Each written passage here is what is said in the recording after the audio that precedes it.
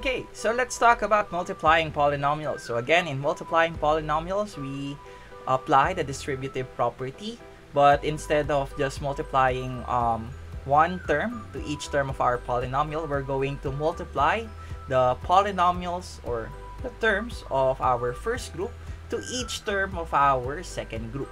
And then we will perform the combining like terms, and then that will be our product. Another way of saying this is we're going to perform the FOIL method. Okay, so let's proceed to our example. So let's multiply 2x minus 1 and 3x minus 2.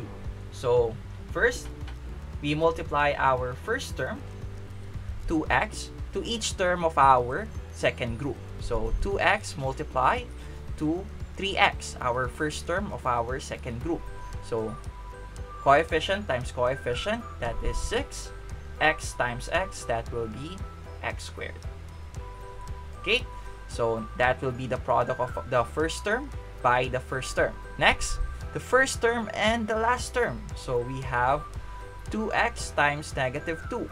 So 2x times negative 2. So 2 times negative 2, that is negative 4. Then we just copy the variable x. So we're done with distributing our first term to our second polynomial. Next, let's proceed to multiplying our second term to our second group. So let's multiply negative 1 and 3x. So we have negative 1 times 3x. So that will give us negative 3x. And negative 3x is going to be paired to negative 4x because they have the same term.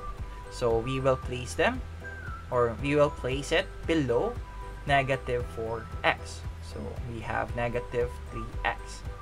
Next, let's multiply our last term by the last term.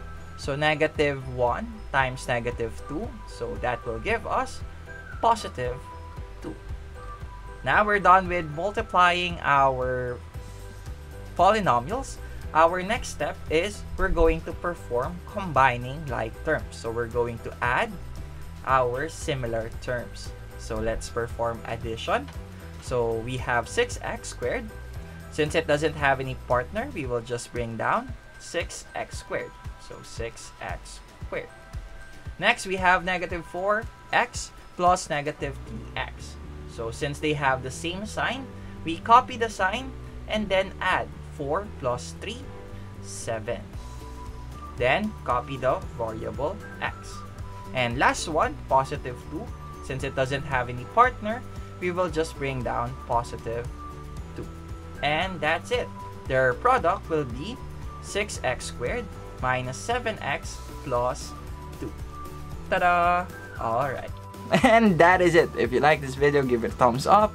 If you have comments, questions, recommendations, suggestions for my next video, please leave them in our comment section below. Share this video and subscribe. And for more videos like this, you can go to my channel, Teacher Justin.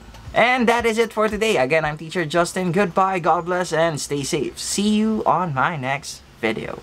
Peace.